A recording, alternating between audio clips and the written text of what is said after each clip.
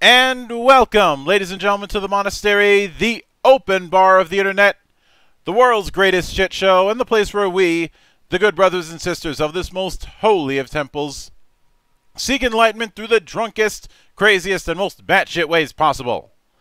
I am your one and only gaming monk, better known as Mildra, and with me I have a newcomer to the temple, coming to us all the way from Linyat Games, and developers of the upcoming Pass of Savage Gods application and companion for D&D 5th edition campaigns. The one and only Michael Fried. How are you doing today, man? Thank you very much. Yeah, I'm fine. How about you? I'm doing good. I'm in my natural habitat, which is apparently too cold to live for most civilized people. And I'm making sure that my dice are appropriately blessed, because the last thing anyone wants is cursed dice. So I hope you have a high roll on religion. I'm a high monk. bonus. Yeah, of course. So it's a bit of a tradition to open with the humble beginnings, in a sense. So, walk me through your first introduction to role-playing games, and what was it that made it stick with you?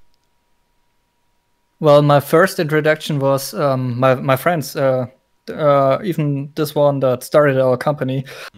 He started playing with some friends, and we we are all kind of World of Warcraft players and Warcraft players, and then we tried this out, and it was pretty amazing. So I'm pretty new. Like I've done my first session 1 year ago, maybe a little more.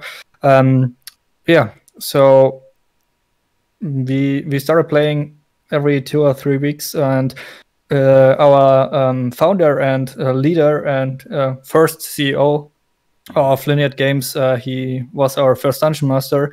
He led us through like 10 or 20 sessions, and after that another friend of ours, who's also a friend of Linear, also known as Lauren, and also a friend of mine. So there was this other friend, and he was our second dungeon master, and he did the last sessions, and it's really pretty cool. I started like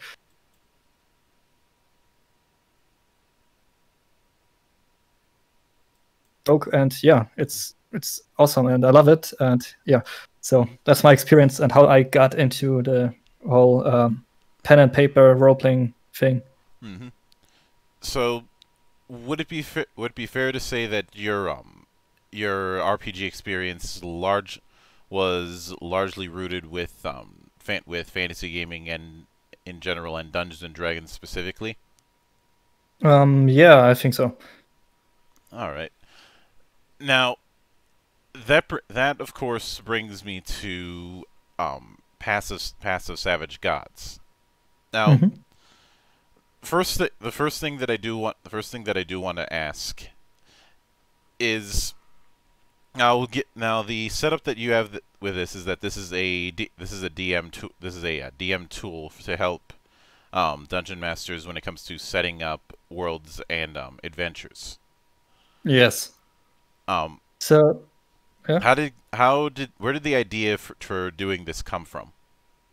Well, at first, we had this idea that we wanted Amazon Alexa as a dungeon master, and thought, hey, how cool would it be if we just let Alexa do the stuff, do the work, and she prepares everything, and you can just talk with her, and she's the dungeon master. But it turned out that it's very, very difficult, and also we applied for funding in Bavaria, where we located, and it was declined because it was too new and too risky to do a game only played with Alexa, especially with this role-playing setting. So we decided to do a project that will lead us to this Alexa thing. And so we came to the idea of Paths of Savage Gods, which will procedurally generate adventures that can be played or kind of managed with this tool.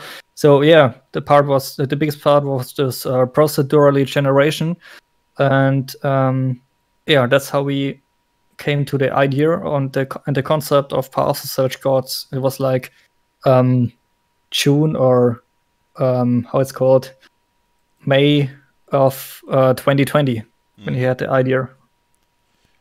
Now, I am curious about the name. Did the name come from a campaign that you had run previously? The name came. Lauren, our founder, wanted to name the Alexa game Savage Gods, and he already claimed the rights to this name. And it's all set up. We have the rights of this name in Europe, at least, and that's why we why the name ended up being Paths of Savage Gods, because we wanted to stick to the original name and maybe even get something like the Warcraft lore running. And it was more like our own game we first tried to develop, so with kind of a own rule set. So at first we wanted to own rules for Paths of Savage Gods.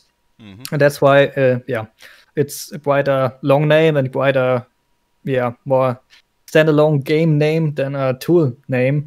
And the thing with the paths kind of comes from Pathfinder, because we wanted the name sound like familiar to role-playing gamers. So that's why the thing with the paths is in there, and the Savage Gods. I did not know at this point that there's Savage Worlds out there. But it kind of combines Pathfinder and Savage Gods, Savage Worlds. So it kind of sticks to the genre, I guess, and that's pretty okay. Now that's why in the Kickstarter page, it talks about players yearning for the open world experience, and something that I was curious about when it came to that phrasing specifically is when you were kind of getting your feet wet with role playing and DMing, did you end up doing any sort of hex crawling? Hex crawling? Oh, I'm sorry, I don't know this word in English. I just hex scrolling. Yeah, HEXC. Then just crawl. Obviously, I added the ing there, but a hex crawl is a subtype of adventure that's meant to be more of a sandbox with a large region map that's divided into different hexes.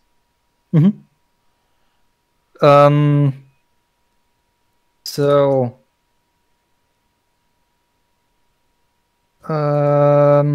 when it comes to the open world, I can just talk about this one. Paths of Savage Gods will create a world out of tiles. So you have this isometric styled 2D tiles, so like Age of Empires or something, the Age of Empires 2. This isometric fake 3D style, and this whole world is made of these tiles.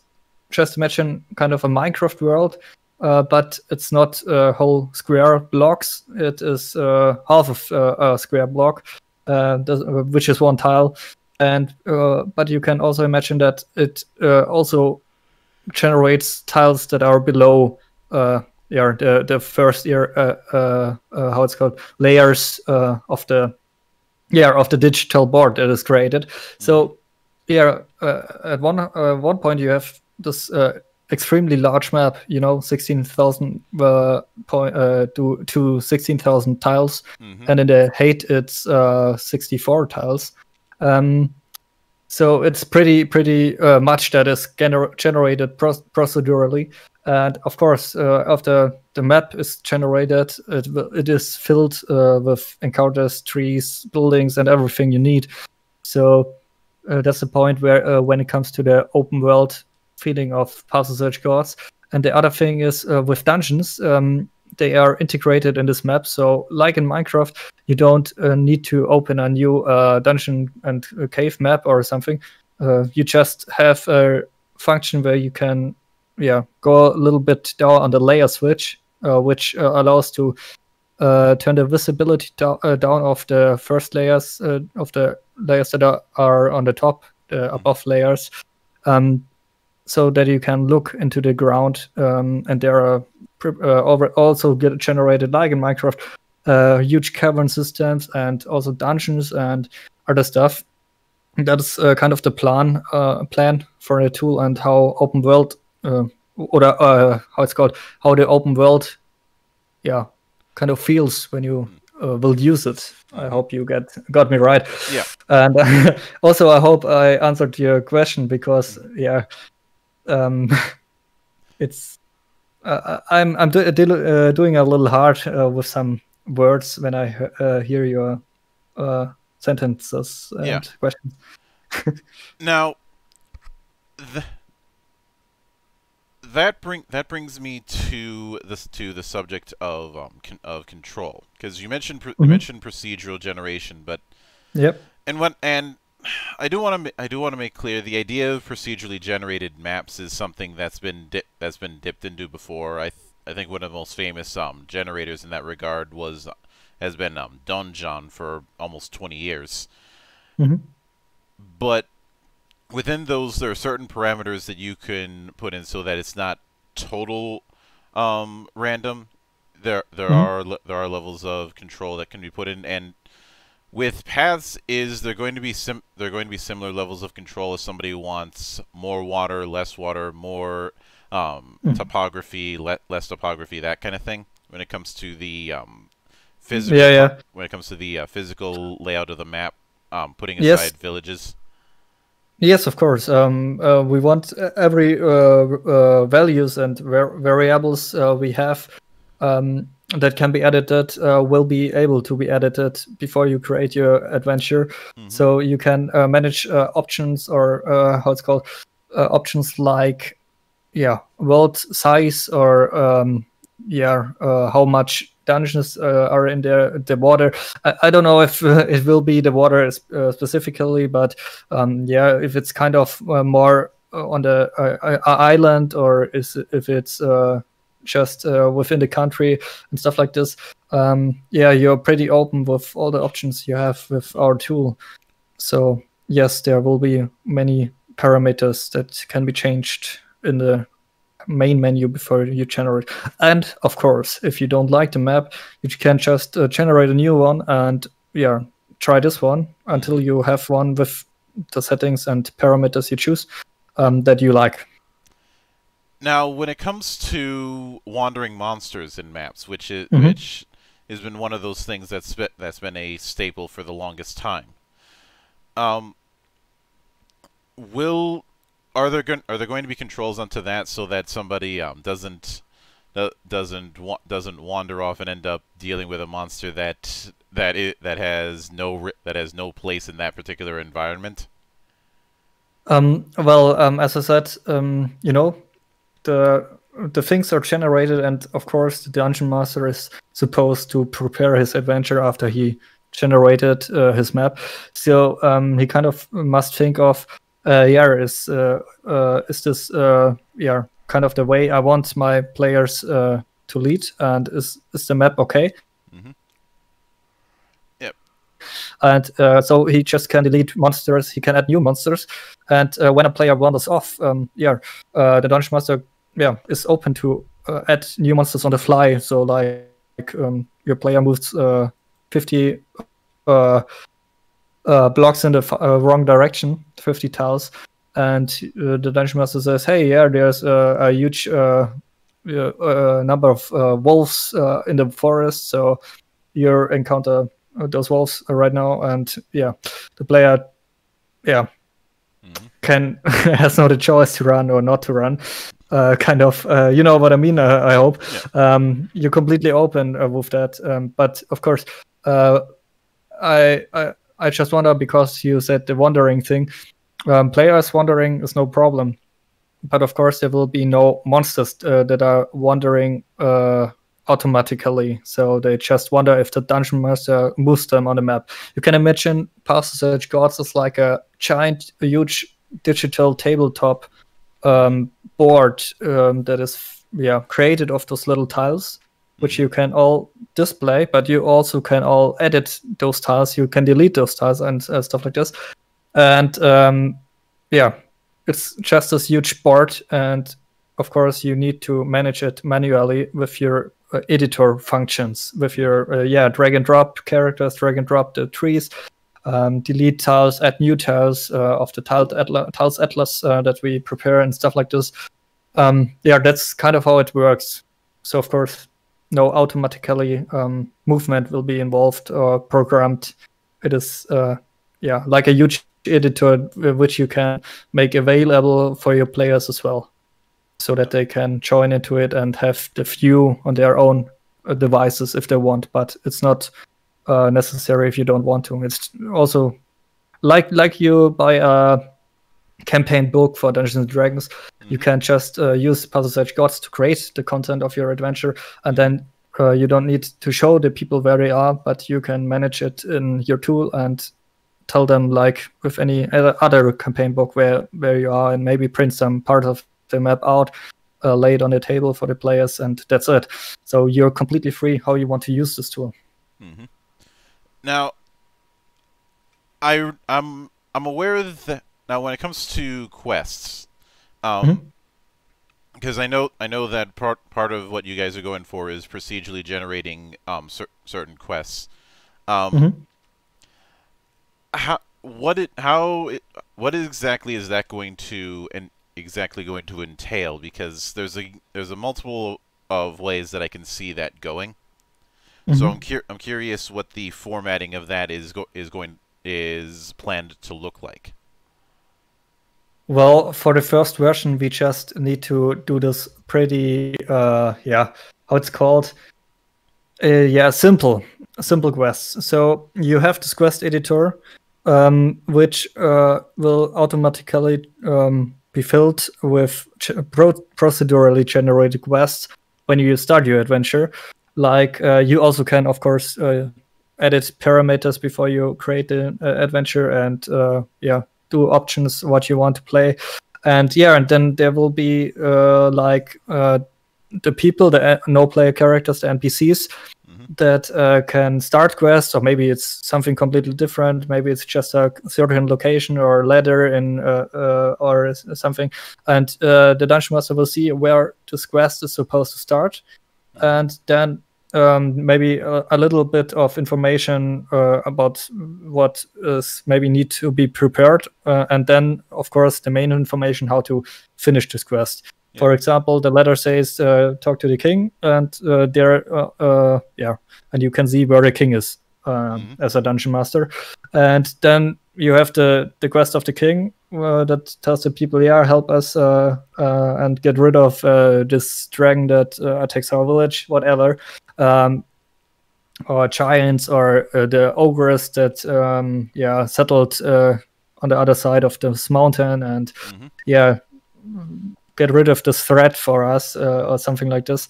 That's basically how we want this quest to be created. So pretty simple. It's just for the dungeon master that he knows where can he start, and where will the players go. But it's kind of not filled with any tales or story elements. It's planned that we do more and more hints for stories as well when the tool grows and will be updated. But I think for the first version, we must stick to the simple quest editor, because of course people and the dungeon masters want to be as free as possible. And so of course you just can delete those quests you want to ignore, or you can just change, of course, the dragon that's needed to be killed for the quest to be a giant or something, or whatever you want. So you can make simple adjustments. You can delete quests and you can add new ones. And of course, you can have those main quests, which will be marked for the of the tool to be suggested as main quests.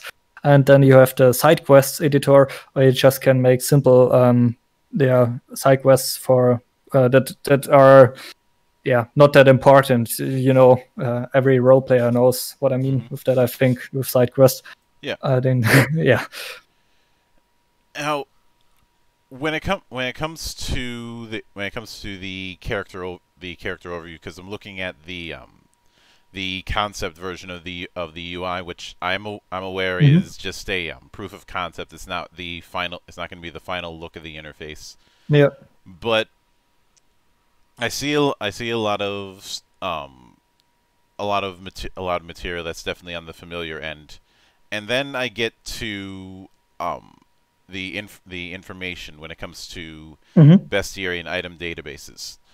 Now, something that I'm curious about, because I house rule the hell out of my games, and I think a lot of people do, is how stringent someone using this would have to be to the rule set in the OGL. Not a bit. If you don't want to use the rule set of the OGL, you don't need to do it. Of course, we need something. We want. Let me start again. We want to make it as easy as possible for the dungeon master to manage his adventure. So when it comes to looking something up, we just want him to click on the bestiary. For first, they will just maybe open the link in his normal browser, and he can find it there, because we link our content to World Anvil, which has an API, so we can link the data we use in our tool, like creatures and stuff like this, to content we created on World Anvil. So you don't need to subscribe to World Anvil or anything else, but if you want, you can create a free account in World Anvil and manage this content over there. And this content of World Anvil will be with the API, you can see it in the tool. So if you click on a creature, the content from World Anvil will be appeared in the tool. Like when you select a unit in a real-time strategy game, you have those values of the creature right on some point on the screen, and you don't need to look them up, of course. But if you don't want to use those values we prepared with the OGL, you maybe can edit those values in World Anvil, and maybe even just write it like a normal text, like a normal note for this creature, so that only the note appears, and you can shape it like you want. All right, I can get that. It's the main thing that I was curious about with this sort of thing is the possibility that somebody might want to put in custom monsters or items within their particular adventures. But since you mentioned a connection with World Anvil, that kind of answers at first, later we want.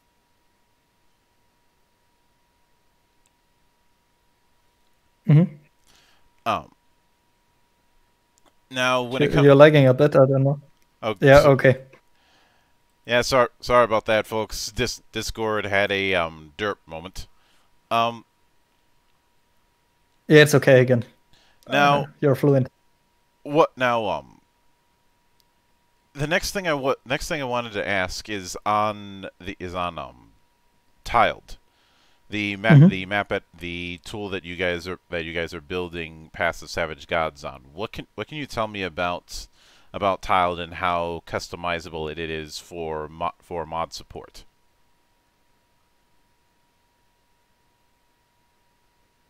Well, I must excuse there, because I am the marketing guy, and Lineard, our main developer and founder, could not join me, so I must excuse that I'm not prepared for technical questions.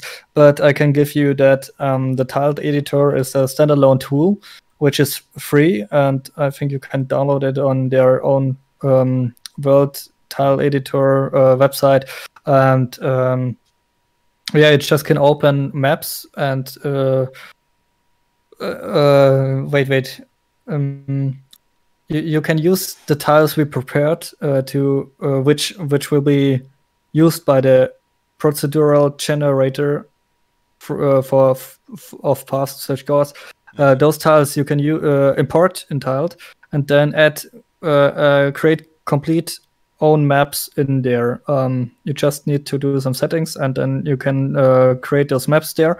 And after that, you can open them in our tool, which already works, which we already are running, which implemented in the tool already. So that's one point how you can edit own maps and create own maps. But when it comes to mod support, so writing own scripts and stuff, I don't know how this works with tiled. That's a question for Lauren, for Lunyard. I'm sorry. So no worries, man. I hope I just got some of the information. Yeah. But yeah, tiled is pretty cool. So. And when it comes to now I realize that this is playing long ball with the situation, but when it comes to mod support, are you planning on hosting mods on a separate site, or hosting them on, say, GitHub or something like that?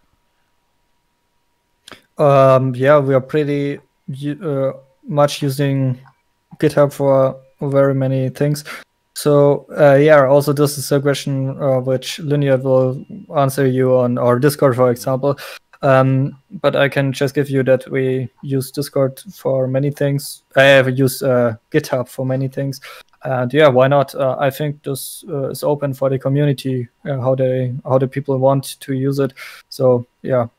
You can work with GitHub, and you can join the Discord and just talk to Lauren and other developers if you have any questions and stuff like this. And yeah, of course, you can share those mods you create on some way with other users. Now, when it comes to the setup, how would it be based on the images that I've seen? Would it be fair of me to presume that that when it comes to managing encounters, managing turn orders, and the like, and dice rolls, that is planned to be supported? You mean like rolling initiative, and then you have a list or which one goes first and stuff like this, or possibly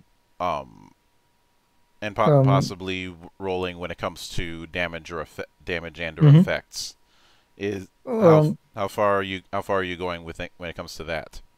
I mean, we know, for example, Fantasy Grounds offers the function that you just can, like drag and draw your weapon on a enemy, and it's doing the maths automatically. This maybe will be something that we have running in Puzzle Search Codes in a few years or stuff. It's so it's pretty much you can let me start again. There are so many ways how you could improve our tool, and yeah, we don't do those kind of things that Fantasy Ground has. So, for example, of course, we have the normal console, which you can enter commands and then roll a dice, but you will not be able to, just drag your item on an enemy and it's doing the roll and the mathematics on its own. That's maybe a feature after everything else works and is fine and people like it. Then maybe think about adding things like this. But for now, it's a little futuristic for our tool. I hope this makes sense. Yeah. What I just said.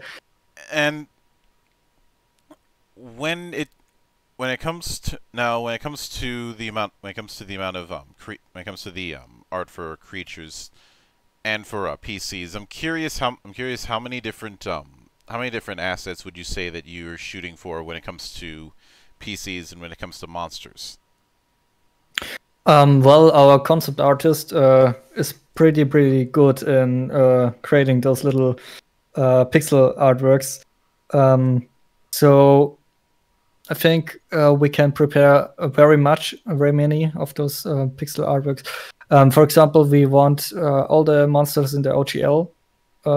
If we make it for the first version of Path of Edge Gods. Mm-hmm. So yeah, all the SRD OGL monsters will be available as assets.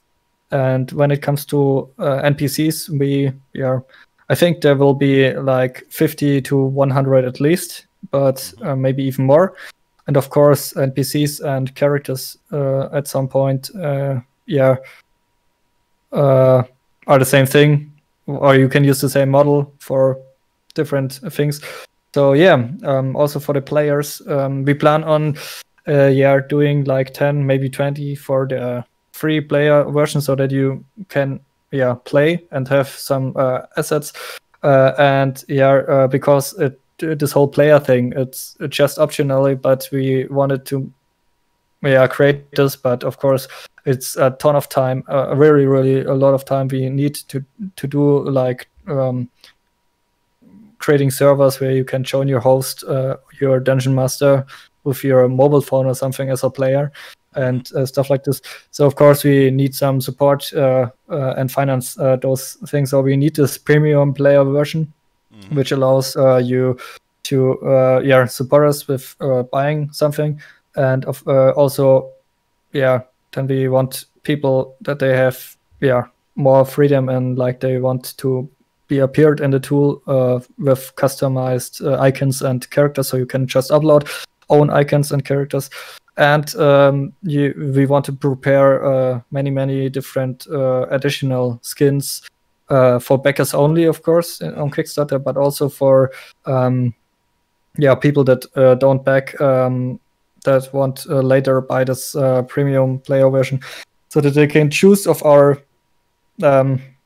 assets we prepare.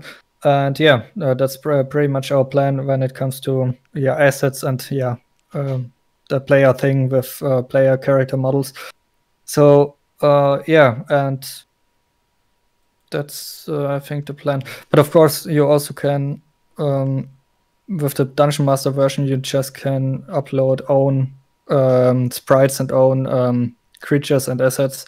So also there you are free to use additional assets. Yeah. Now, when it comes to speaking of that, when it comes to the art, what was the inspiration for going with this this pixel based approach? That I will admit that when I first saw it, I had internally joked about it and made some comparisons to stuff like Final Fantasy Tactics and Ogre Battle, because that's where my mind immediately comes to with this particular style more than anything else. Yeah, I must say I was not that familiar with this isometric 2D art style. Of course, I played games like Terraria or Minecraft myself, but it's pixel style, but it's another style. So this isometric top-down 2D art style, it came from Linear, because he had some asset packs bought that we could use for the tool, and it pretty much is easy to fit for this procedural generation. So generate worlds with those tiles. So that's why we use those tiles. And of course, another point is Lynette is a really a huge fan of games like Minecraft and how they all work and are generated. He studied procedural generation on uni when he was really interested in game design and game development already. And of course, things like Dwarf Fortress, if you know it, which Oh, is yeah. more the procedural generation. But I'm no expert in this points. But he loves all this stuff and he knows extremely much. He's dealing with procedural generation and Minecraft and stuff like this for 5 to 10 years, I guess. Mm-hmm. And that's kind of one point why we started pixel art, because he always loved it. He loved it already, and Mm-hmm. And he's probably at least familiar with the infamous legend of Boat Murdered in that case, since you brought up Dwarf Fortress. I think he is, but I sadly I'm not. Yeah. I'm sorry. Now, when it comes to the whole layer thing with with dungeons, Mm-hmm. and I've dealt with my fair share of dungeons, but the kind of dungeon that I've always been hesitant to run is the infamous mega dungeons, like world's largest dungeon, or God Mm-hmm. help you, Tomb of Horrors, which is overrated, by the way. But when it comes to the idea of doing an underground dungeon system, um, are you planning on having it set up where it's just one level, or if somebody wants to do multiple levels of dungeon, they can do that? Um, you mean like 2 or 3 levels of dungeons, maybe below the ground? Mm-hmm. That's your Yes. question. Um, I think we start with one level, but of course it can be evolved, or how do you say? I think evolved is kind of a weird word right here, but I use it. Mm-hmm. So we evolve it at some point. There will maybe be 2 or 3 more layers or stages of dungeons in the underground. But yeah, for the first, it's just this dungeon and cave system that kind of can exist all over the world in the underground. But also, you must say we want to add points of interest that have not necessarily something to do with those underground dungeons. So, if there's a huge castle with an underground, dungeon system of itself, it may be integrated in this underground cave and dungeon system, but it's maybe a bit of a focus of the map where you have a really cool dungeon underground, and maybe there for the first version maybe even more layers or more stages in the ground, like more stairs and stuff like this, where when you can dive deeper into this dungeons. But of course, on the overworld, also there are buildings and villas or mansions is the word in English, mansions and stuff like this, which are supposed to be pretty cool and interesting, Mm-hmm. and kind of also be those dungeons or great points of interest with many encounters and possibilities to do cool quests and cool stories, Mm-hmm. to create quests and stories, I mean. Yeah. And when it comes now, you guys are setting this up. You guys, if I'm not mistaken, are setting this up to work with both with PC, OS aside, tablet and mobile. Mm-hmm. Now, because of the fact that one of the things that you have set up is being able to go from worldview and all the way into dungeon, Mm-hmm. do you guys have your own server set up when it comes to housing all of that data? Um, I I must pass. I don't know anything anything about servers. I'm no developer. I'm so sorry, but yeah, of course we plan on having servers. I think I can give you that much, so that of course you have your own adventures, but then you create it and host it on the server, and people will join it. Maybe it's like civilizations or games like this where you host it then online and people kind of join. Yeah, you host it on your own, but you're connected through a server. I'm sorry, I'm no developer. Maybe there's some logical problems in there. But of course, yeah, you can imagine like in Civilization, it will be here. So let me tell you how this whole player thing is supposed to work in our opinion. The Dungeon Master creates and edits and manages the adventure, so he creates it and prepare it as long as he wants, and then when he's done with preparing, he can host it and players will join. And it's still kind of the editor thing from the Dungeon Master. So on the fly, you can add and edit anything that you also could edit before you hosted it. But for the players, it will be like you join with your character. You have the specific character, maybe even two characters at one time as one player, because we already got that question. So you have a field of view like in a real-time strategy game. You have options like moving your character, or when the Dungeon Master doesn't trust you because he knows you're trolling much, he just can disable the move function for players or certain players and move the characters on his own. So the players can ping on the map and say, hey, I want to go there, and the Dungeon Master drags and drop them there, and the field of view will move with the characters, so they see the new area where they are in this moment. So this kind of how this will work, but it is optionally. I must say this.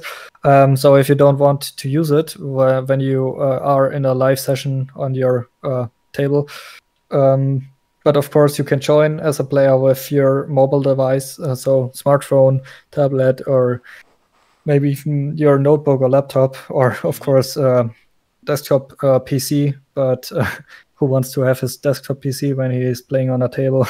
Pen and paper. So you're completely free when it comes to the playing setup with your devices. All right. That's. I hope I got your question. Yeah.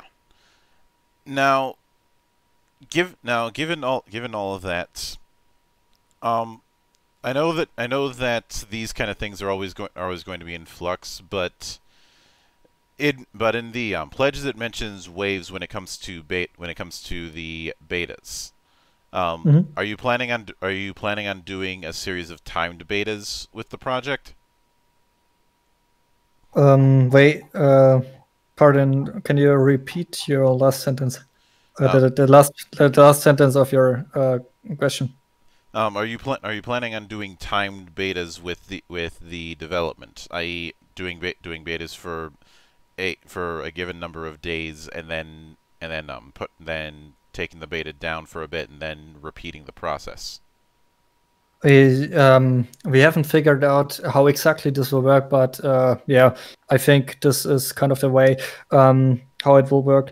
So of course there will be this beta wave 1, which is more like an alpha version for just the highest tiers of backers, because they most certainly know it will be a pretty bare test version where many things are buggy and don't work, and so it's okay to share this very first test version with those guys and also friends and ourselves. So we test this, and when the first bugs are found and how it's called, fixed, then we start with the second wave of beta users, which includes a larger audience. And yeah, then I think we focus on stuff like how you can play together, how you can host and how you can join your host, and stuff like this. We are dealing with the server issues, and when most of those things are done, so the really first version where we could say this is a version we really want to say it's like the first final version, that's the beta wave 3, and yeah, this version will be available for every backer, even if you just buy the it's not buying, if you just back the player premium pledge, you will get access to the Dungeon Master version of the beta. So you can just host and create in beta wave 3 your adventure, and other players can for free, even if they don't have any beta keys, join your adventure and as players. And so yeah, you can test everything you want there, and of course there might be a lot of bugs, and yeah, that's the point where we want to fix those bugs but also have a working version of the game. And after this beta we go into early access, which means is you know, we want it to call our early access because there's so many things we want to add, so many features, maybe stretch goals that we have reached that will be added if the basic product is working and is yeah, provided to the backers and the users. And yeah, then the early access will appear, and yeah, from that point we will implement and upgrade all features that players need and we think are yeah, how it's called, yeah, needed on this point. And yeah, at some point maybe we even add this mess thing you asked me about earlier, like in Fantasy Grounds, where you just can drag and drop some abilities or attacks on a creature, and it does the math for you on its own. This, yeah, will be added because yeah, you know, it's so many things that you could add to those two, in so many ways you can improve it. Now, I do want to take the time to wish you guys the best of luck on all of it, and to make sure that I don't jinx. There we go. Oh, thank you very much. Yeah. But with all that said, I do want to sincerely thank you for taking the time out of your schedule to come onto the show and enjoy the insanity at play here. Thank you very much for having me. I'm glad that you asked me. Yeah, and anytime you see fit to return, the door is always open. As I often say around here, drinking is not mandatory, but it is encouraged. Very good. Sehr gut. How would you say in Germany? And of course, a sincere thanks goes out to everyone who took the time out of their schedule to enjoy the madness. And there will be plenty more where that came from, as there always is here, on the open bar of the internet. But until then, on behalf of the good brothers present and not present, my name is Mildra. I am your gaming monk.